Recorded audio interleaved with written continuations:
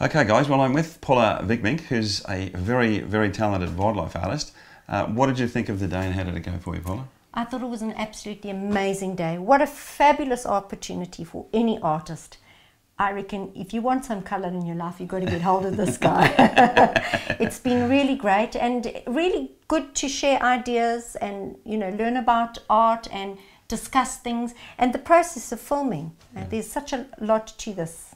You don't even know it, but it's been worth every single second. Thank you very much. Thank you so much. I think with particularly with yours and your conservation situation with your artwork, you can obviously see that this is going to enable you to get to a lot more people about what you're doing as far as creating works to preserve animals throughout the world. Well, I think that was what really excited me, Graham, was when I spoke to you and you were thinking about what we do it on, and you came to me and you said, I've been thinking, what about we do it on Tears of the Rhino?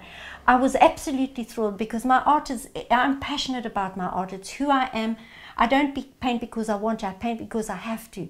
But conservation is so important to me, and to be able to do this and have it have meaning. I'm not saying that art doesn't have meaning, it absolutely has, but for me to be able to share my passion for wildlife through my art, I feel was a path that I was destined to take, and I'm waiting to see what happens with it. You know, it's gone on a fantastic journey so far, and I've always said if I could save one rhino, just one, in my lifetime, I'll be a very happy girl. Fantastic stuff.